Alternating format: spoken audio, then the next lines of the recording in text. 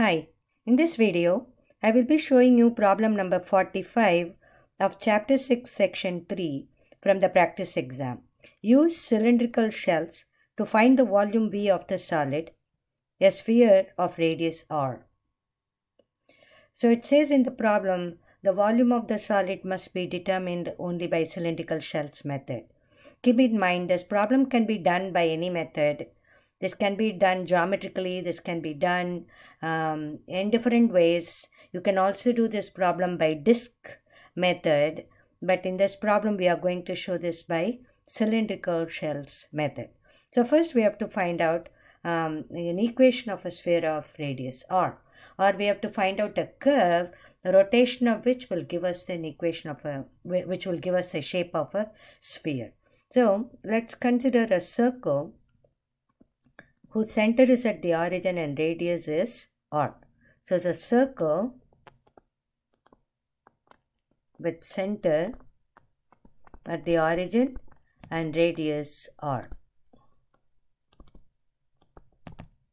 So that is x square plus y square equal to r square.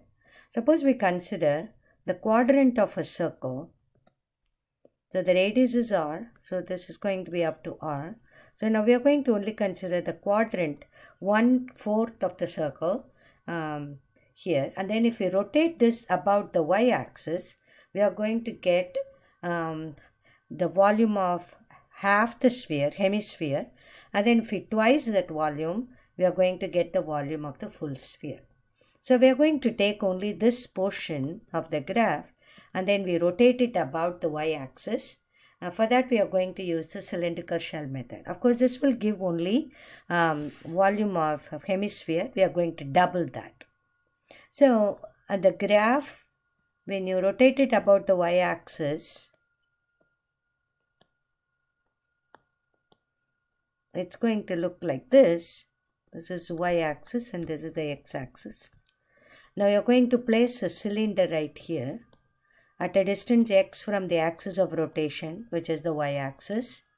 So this is our axis of rotation. Then we are going to place a cylinder like that.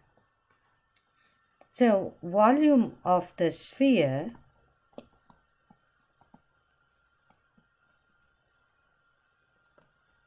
is twice the volume of the hemisphere.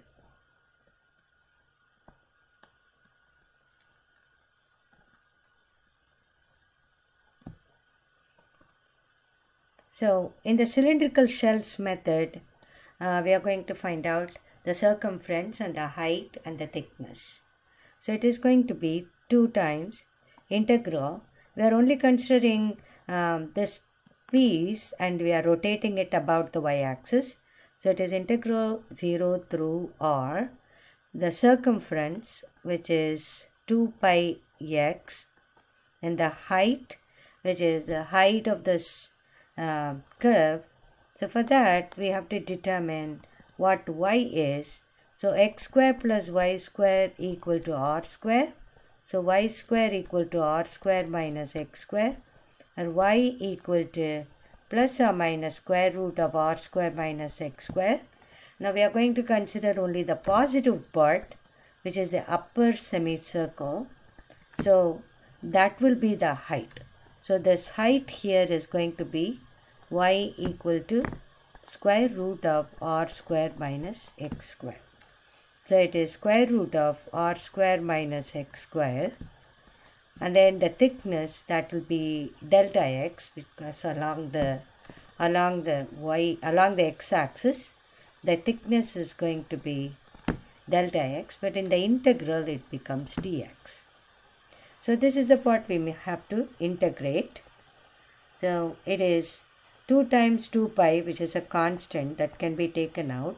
Then integral 0 to r x times square root of r square minus x square dx. So this integration can be done by substitution method. So we can take r square minus x square equal to u, or negative 2x dx. Keep in mind r is a constant. So integrating r square will be 0. So negative 2x dx, in derivative of x square, that will be negative 2x dx equal to du. Then also it's better we change the limits. Changing the limit, it's only optional. So e equal to r square minus x square. Either you can change the variable to the new variable and apply the new limits, or you can keep the original variable x and then finally get back to the original variable on the integration and then substitute the original limits. So it will be x equal to 0. Then if you substitute that, u will be equal to r square. Then x equal to r, then u will be equal to r square minus r square, that will be a 0. So the new limits are r square and 0. That is 4 pi integral r square to 0.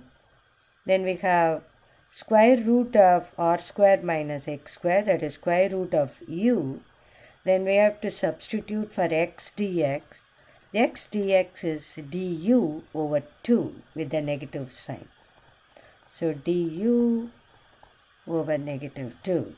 That is the value for x times dx. So now we can integrate. Then because we have a negative sign here, so it can be written as negative 4 pi over 2 integral r square to 0 square root of u du. So that will be negative 2 pi integral r square to 0 square root of u du. But negative, you can actually flip the lower limit and upper limit. You can switch them and write this as 2 pi 0 to r square. So we have integral a to b fx dx is a negative of integral b to a fx dx. We have that property. So if you switch the limit, you can introduce a negative sign. We already have a negative sign. If you switch, we'll have to change the sign, so negative will become positive. Square root of u du, which is 2 pi u to the power 1/2. When you differentiate, when you integrate, it becomes u to the 3 by 2 over 3 by 2 between the limit 0 and r square. So it is equal to 4 pi over 3. 4 pi over 3, then r squared to the power 3 by 2. That will be 4 pi over 3 r cube. So 4 by 3 pi r cube is the volume of the sphere. So you may want to say that as cubic units. Hope this video helps.